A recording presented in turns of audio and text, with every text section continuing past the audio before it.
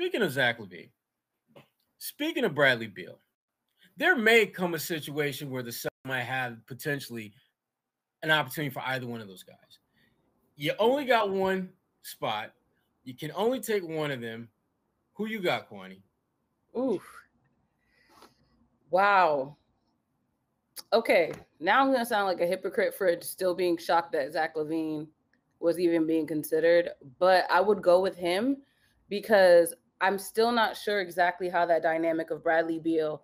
Well, this is a tricky scenario because if the Celtics were to get Bradley Beal, that would mean that Jaylen Brown probably wouldn't be in the conversation anymore. So now I'm backtracking. Look at you. Looking like Coach Sanders in his prime, in that back pedal. Called me coach. Yes, Coach Sanders. Right. When it comes down to it, I think you always you want a Bradley Beal on your team. But I think with me, at least, I overthink it. Like, how are they going to work out? How's the chemistry going to be on this team? I think either way, if you get Bradley Beal in that Celtics locker room, you can't go wrong. But if you want to keep Jaylen Brown type, get off the fence, pick one. Get off the fence, pick one. I'm giving you both options and explaining why they both work. I don't want both options. I want Kwani's options. Pick one. I'm taking Bradley Beal. Damn. Okay. All right. Yeah. You couldn't let me just walk around the answer. No. This is not your neighborhood neighborhood park. No, you got to pick a lane and run in that lane, Kwani. I'm gonna look if those two were both available. Yeah. I would probably go with Zach LaVine, and I'm gonna tell you why. Zach is a little bit younger.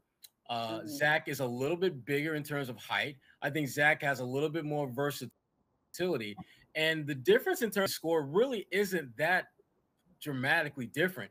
And as I pointed out earlier, Zach LaVine is becoming a much more efficient scorer, and so that to me lends itself to someone who can play a multiple of roles and still be impactful in those roles because of that level of efficiency.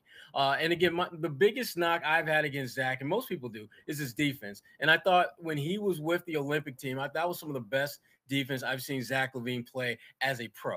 And that gives me hope and confidence that if you put him in a situation where he's surrounded by top shelf, at least better talent than what we've seen him play with in Chicago, he can rise to the occasion, become an impact player, and put the Celtics in position to really compete at the highest of levels.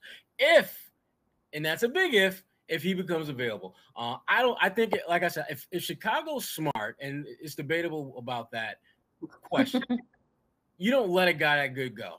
You don't let a guy that young, that talented, that impactful go, particularly when you know the market for him isn't going to be that. He's going to get the max contract wherever he goes.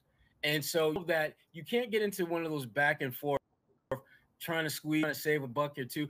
He's going to get the most available to him no matter where he goes. And so if you're Chicago, money should not be the issue. The issue for you has to be, do we feel that this is a player that when we look at our team going forward and we look at how we're going to compete at the highest levels, does he fit into what that image looks like? And I would say yes, because, again, all the things I've stated already. But Chicago, I don't know how they're going to – I just don't know how they're going to treat him.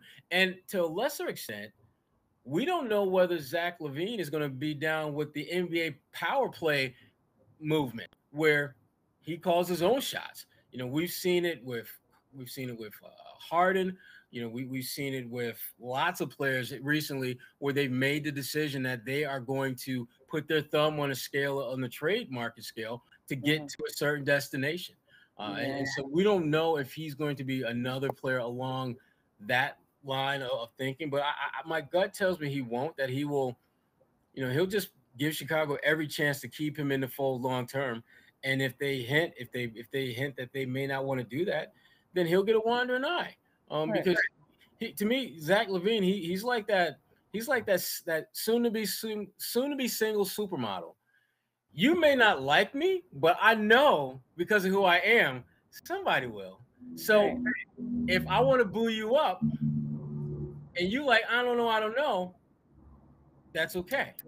because I'm gonna get booed up somewhere else. So Zach is gonna be all right no matter what he does because he's that good a player. His track record has been a steady incremental increase in terms of his ability to impact games. And again, he's in that position that all NBA players want to be in, where you know you're going to get the most allotted for you. It's just a matter of who's cutting that check.